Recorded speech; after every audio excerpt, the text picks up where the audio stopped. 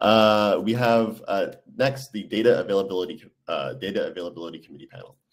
We have Evan Forbes, core dev at Celestia, Anurag Arjun, co-founder at Avail.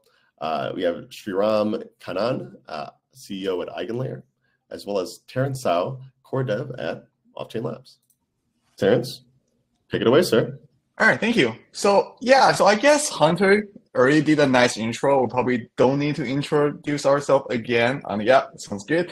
So yeah, so let's get this party started, right? So I'm Terrence. I'm one of the core dev. Ironically, I work on EIP 4844, so which is another DA solution. So yeah, I'm very happy and honored to be part of this panel. So first question, let's talk about trade-off. I think that's the first thing when I think of data availability solution is trade-off, right?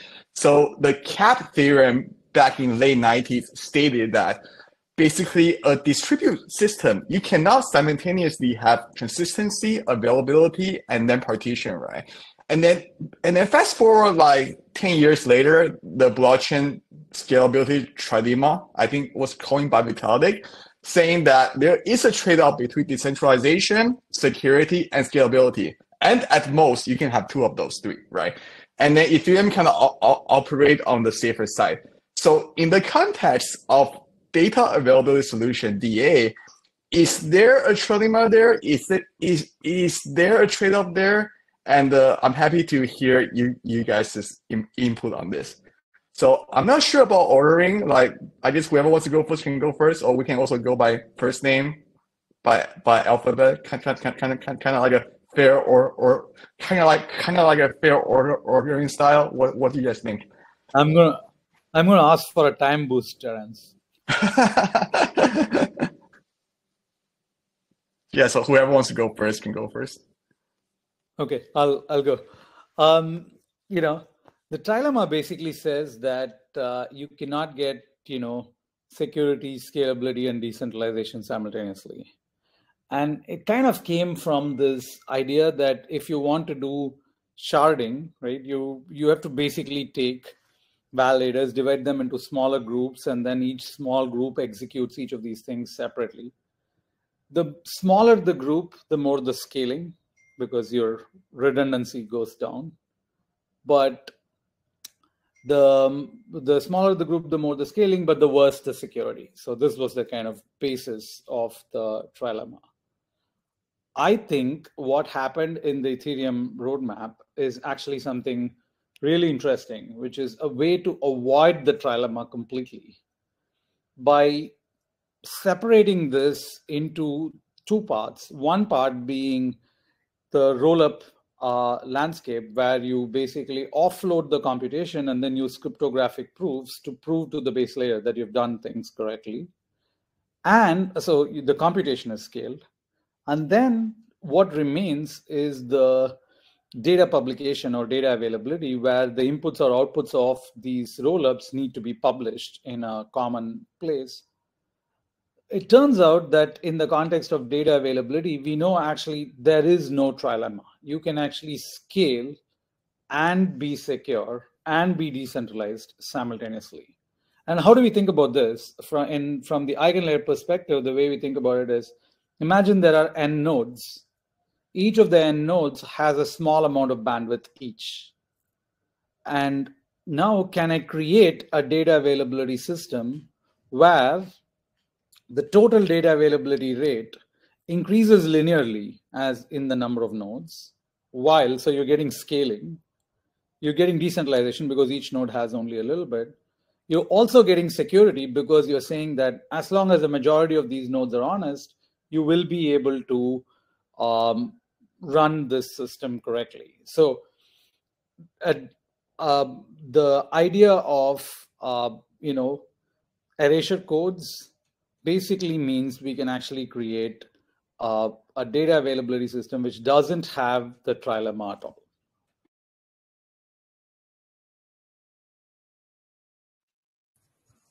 Yeah, I can try next. Yeah. Or Anurag, go ahead. Even you want to go? Yeah, no, nothing. I don't have like too much to add on that. Like Sriram already laid out the point regarding because this is now being blockchain construction are becoming, like modular as we speak, right? Like, I mean, so what is happening is these layers are becoming more and more specialized. So, like something like Avail or Celestia, or basically operate this separate network with their own set of validators, for example. And in general, because of this combination of erasure coding and whatever commitment scheme you use, we use KZG polynomial commitment. So, I mean, essentially, this property of erasure coding allows us to, kind of also allow for, like things like data resampling, which just makes it easy to verify, right? Like, so we can increase blocks, and so we don't really have that big blocks problem that, let's say, monolithic blockchains really have. And you can just verify them also pretty efficiently. So maybe that was the scalability trilemma also was coined in a very in a sense where everything was coupled together. It's not same when like we've moved to a more roll up like execution going off chain and so on, right? Like, I mean, yeah, Ivan, sorry, I interjected. Oh no, it's totally fine. Yeah, I don't have too much more to add besides I don't think that there is a trilemma really, especially for data availability. And especially from like an engineering point of view, like if we're just talking about like practicality, it's like we have plenty of scale right now. So we don't really need to really become that much more efficient or that much contain like that much like bigger blocks. Like on Ethereum currently, yes, of course we do. But if you look at like the capacity of other data availability layers right now, like we can comfortably hit 8 megabytes or even higher without even doing anything fancy. Like that's plenty of block data for the time being. And I don't know, I'm an engineer, so sometimes when I see some like theoretical arguments, I'm just sort of like, well, in the future, like sort of thinking about these things. It's definitely good though. Thank you for that. Yeah, great answers. I guess my follow-up question is then, how critical is decentralization in your solution? Because like coming from layer one or coming from the Bitcoin space, we want maximum decentralization, right? But then from the layer two perspective, maybe not, because we only have this like all of one trust model in some cases, I guess for optimistic rollup per se. And then now looking at the DA solution, right? Does that mean that having more nodes are contributing to the proportional of the security? Like, how do we balance between security and decentralization here? And what is the optimal equilibrium? Can we define decentralization beforehand? I would say it's the number of nodes, basically the number of the watchers in the network. Yeah. What do you mean by watchers?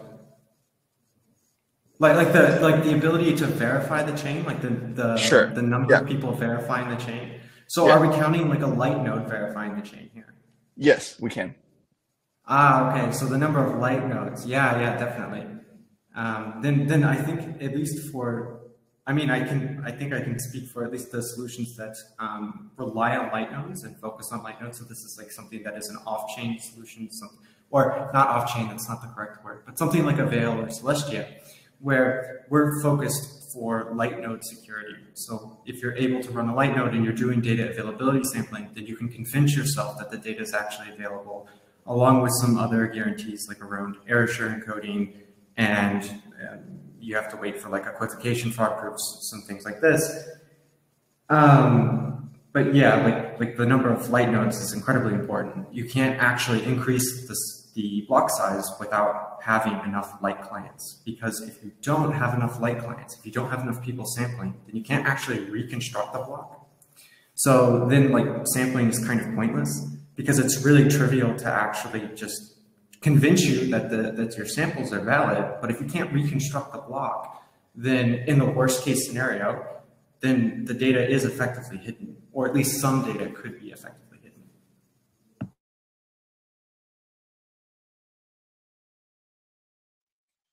I think I'll just take a slightly different, like not go on the light node path because that's what Ivan already spoke about. But essentially,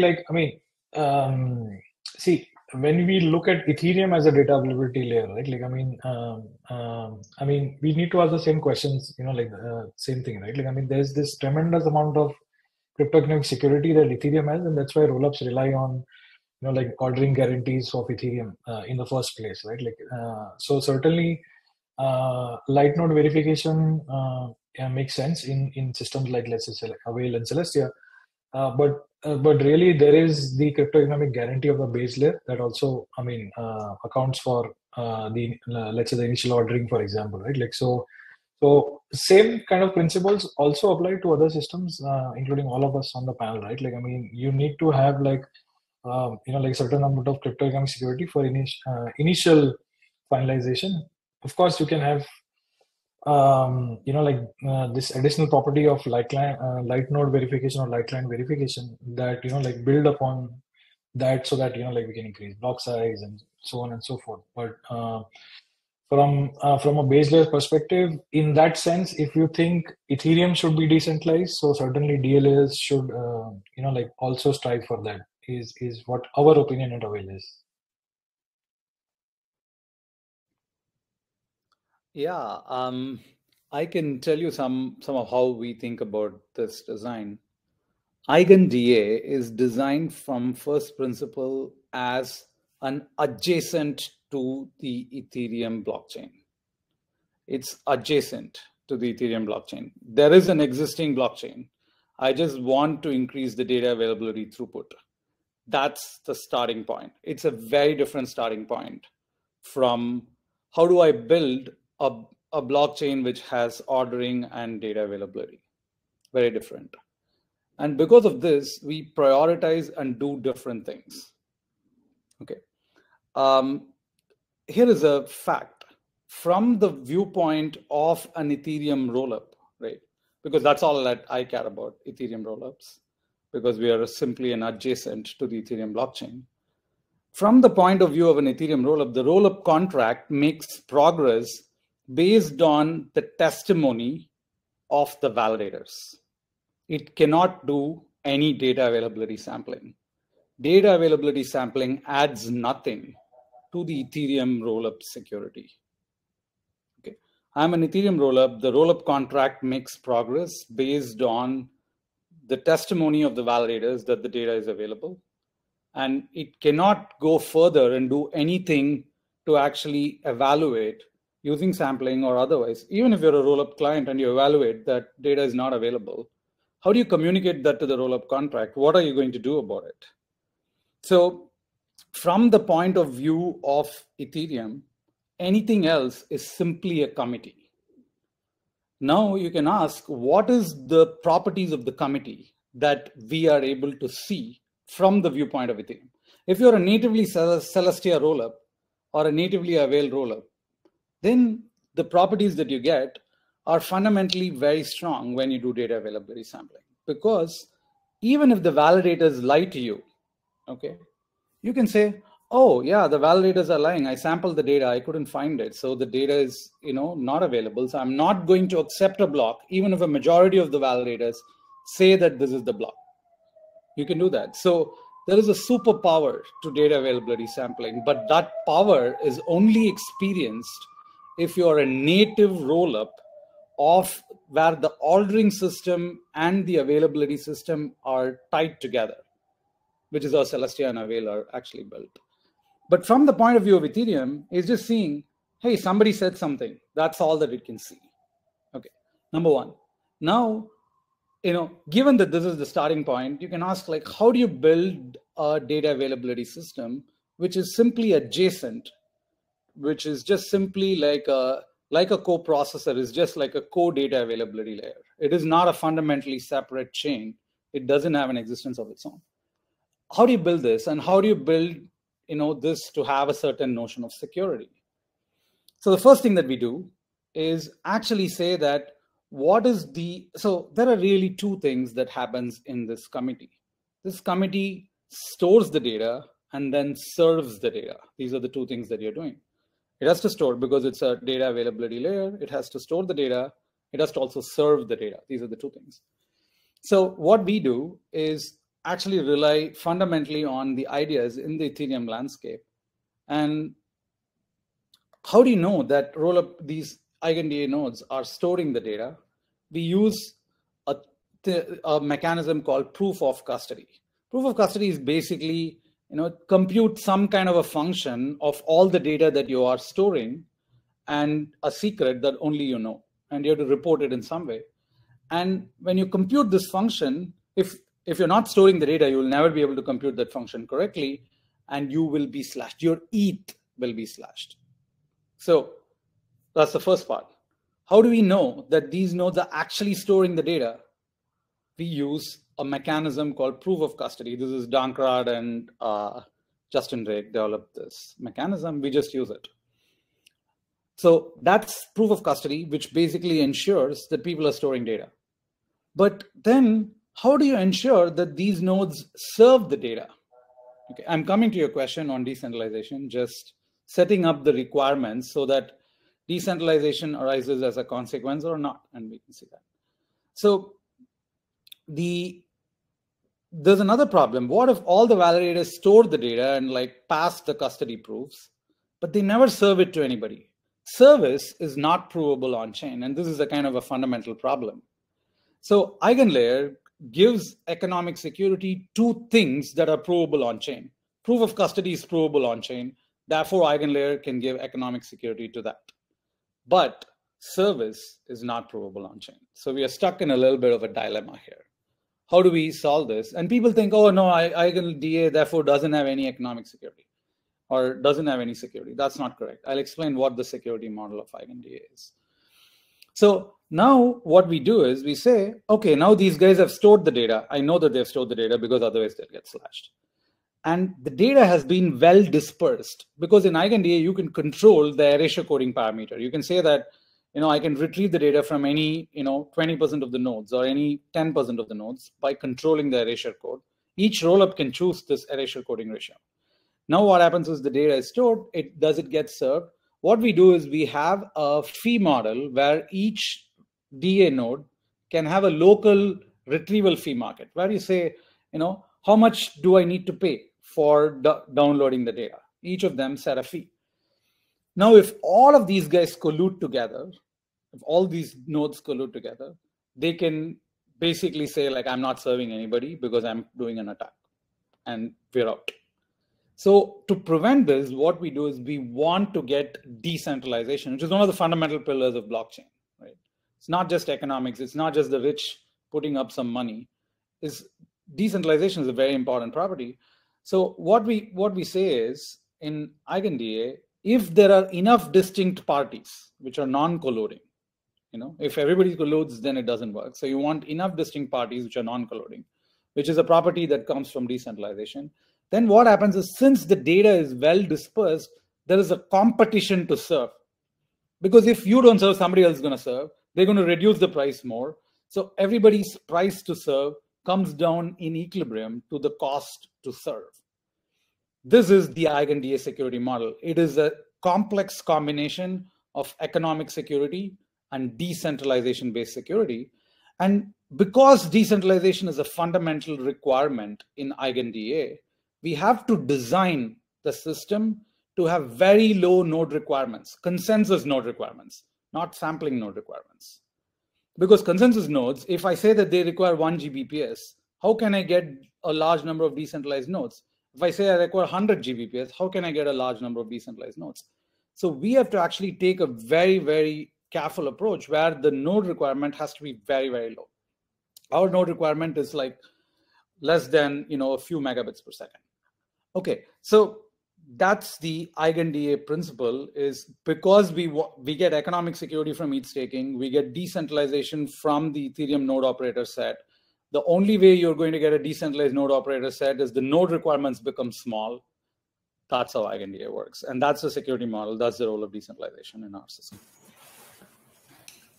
I would like to add at least a small counterpoint. earlier in one of Shriram's definitions, or he said the word nothing. Data availability sampling provides nothing to the security of data availability for rollups, and he's right.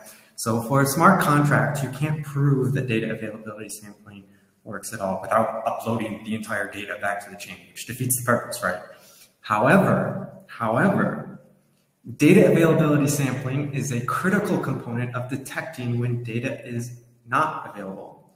And when you have an off-chain solution, such as Avail or Celestia, you can hard fork and you can socially slash validators when they hide data. So data availability sampling, if I run a light node and I'm running a rollup, it doesn't prevent the validators from attacking me. So to that extent, it's 100% true. However, there is some slashing that can occur socially when this does occur. So there's like one minor point, but the point that you made is completely true. The utility is not fundamentally coming due to sampling, though. It's coming due to the presence of a native asset. Okay, so here's the difference. Imagine I run another chain which doesn't have data availability sampling. For example, Near is working with us in providing DA to the Ethereum ecosystem. Near is a chain, and Near has a native asset called the Near token. And if the Near validators lie to Ethereum, then the Near chain can fork, even though Near doesn't have data availability sampling, because it's plenty obvious to anybody who bothers to go and try to access the Near chain that the chain block number 31 is not available and no block after that is available. Go to the RPC, it doesn't work. Then you're like, oh my God, the RPC doesn't give me the data. Now I need to do something. You download a full node and then see, and then you're unable to download it. So this use case is not centered around the data availability sampling. It is centered around a native asset. I agree that that's the case. But native assets can be created either by creating a new chain or creating even your own ERC20 token, which can be forked. ERC20 tokens can also be forked. So, in the EigenDA worldview is that each rollup can create its own native asset, and you can stake that along with ETH. If you don't have a native asset, somebody else can provide an asset which is staked, and you can use it. So, and the simple idea here is that even if you use a ERC20 token to stake, let's say there's a token called the data token, and then you stake it. And if the data token holders all lie and the data is not available, it's transparent to everybody else who's watching, who cares to watch. Just like, if you want to care to watch a chain. Anybody who cares to watch, it's obvious that the data is not available. So they're going to say like, oh, these guys staked the token and they didn't provide the data. So people can socially say that like those token holders should be slashed. You create a new version of the ERC20 token, and then you can follow it. So but it is crucial that the community has the ability to fork the value, not fork a chain, but fork the value. And that's what induces a crypto economic penalty. So there is just a lot of nuance that gets lost in these conversations. So I'm trying to kind of break it up into the different pieces. Again, I want to reiterate that data availability sampling is a super powerful thing for natively integrated rollups. But for a rollup which is living in a different universe, unfortunately, we have not found any ways to translate these superpowers into another chain. Thank you. No, that makes sense. Go ahead, sorry. We didn't do sampling. And one more thing is, when a system has erasure-coded block commitments, you can out of protocol build data availability sampling. It doesn't need to be in protocol. So one of the ways when you design a complex system, for example, when you're designing Ethereum, it's important to design the Ethereum parameters correctly, whatever needs to be in protocol. But anybody can build a wallet for Ethereum. It's out of protocol. Any system that has erasure-coded commitments lends itself to data availability sampling. So this is why we didn't prioritize for two reasons. One is we are purely adjacent to Ethereum, so we haven't figured out a way to use the power of data availability sampling on an Ethereum smart contract. Number two, it can be built out of protocol to the number of users who want to use it as a sovereign rollup or something. They can sample and use it. Yeah, quickly just to add a point, right? I mean, yeah, Sriram is correct in the sense that we need to treat Ethereum rollups and like Avail native or Celestia native rollups separately.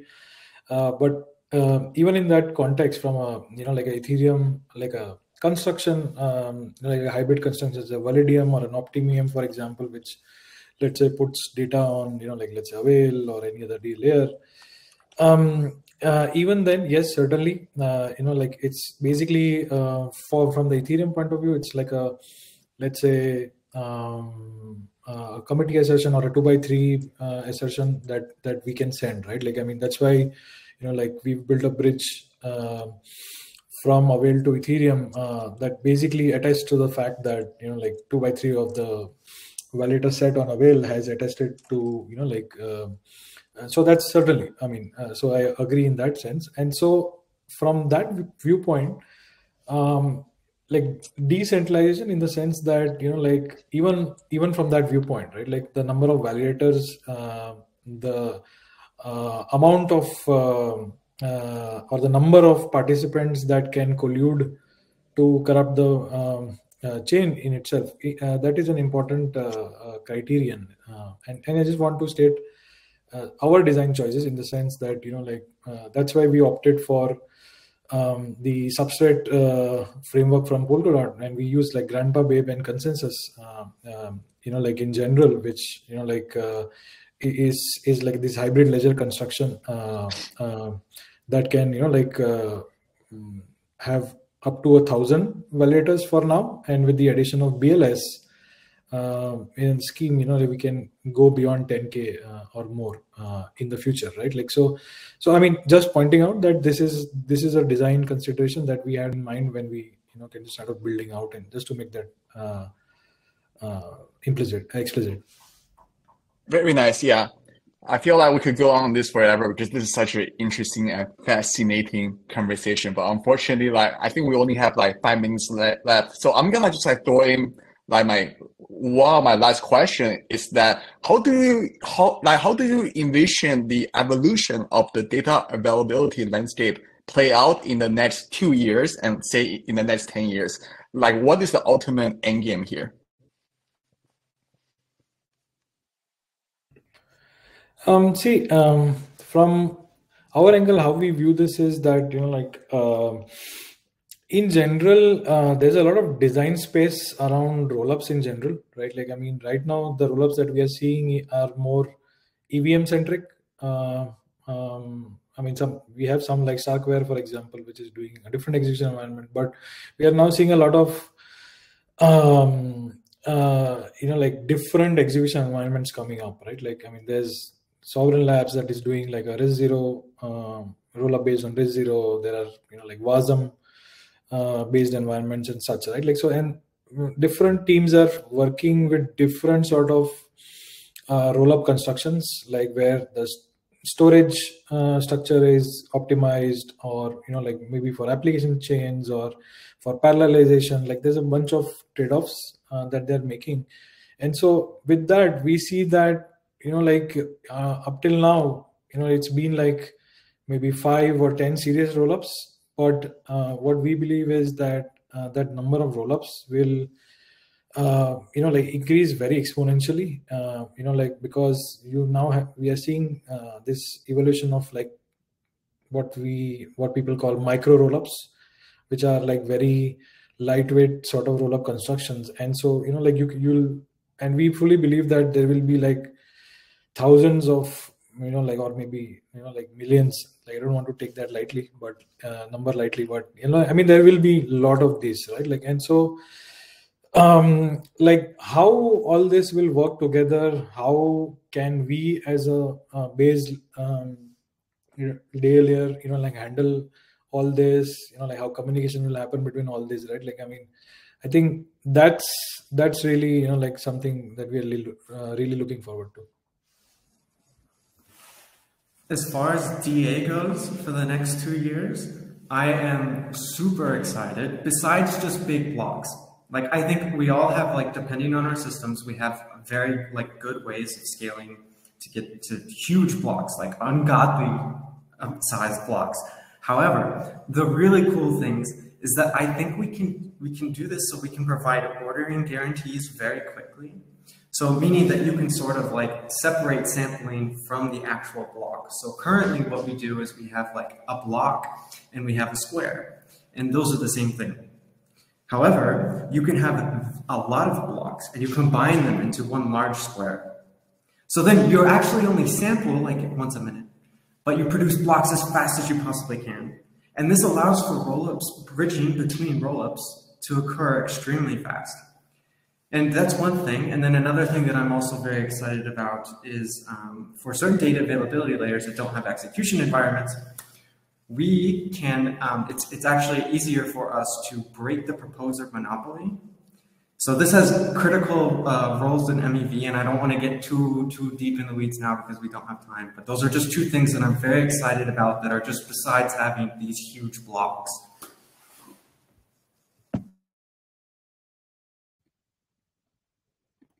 Our view on this is the more the data availability bandwidth that exists, so there are a few dimensions that you want to optimize for. You want to have more data availability bandwidth. You want to have low cost per bit, because one of the things that a lot of us here are like super bullish on what we should do inside the crypto space.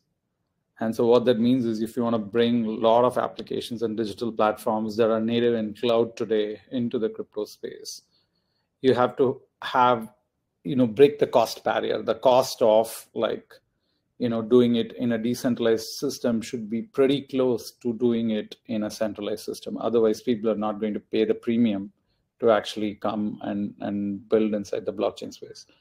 So the cost per bit needs to go down, and then the latency needs to go down. Evan alluded to that, methods to do that.